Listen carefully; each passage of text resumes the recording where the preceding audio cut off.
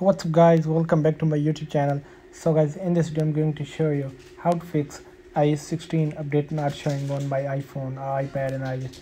So guys, let's get started this video without wasting any time. So guys, I have some simple steps to fix this issue. So guys, follow my steps and fix this issue. So guys, first of all, you have an compatible device.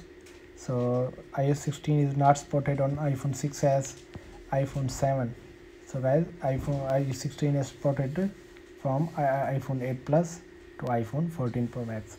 So guys, first of all, open the settings and go to general and check for update. So you can see guys, the update is not showing on iPhone. So simply what you need to do, so guys, first of all, reboot your iPhone, restart your iPhone. So guys, after restarting iPhone, simply open the phone. So then check your internet connection here.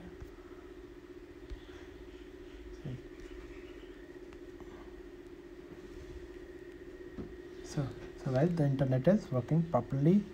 So go back and go and simply open the settings, tap on general, scroll down and tap on transfer or reset iPhone and tap on erase all content, cancel,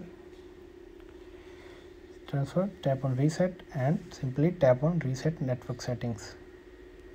So enter your iPhone passcode and tap on reset network settings.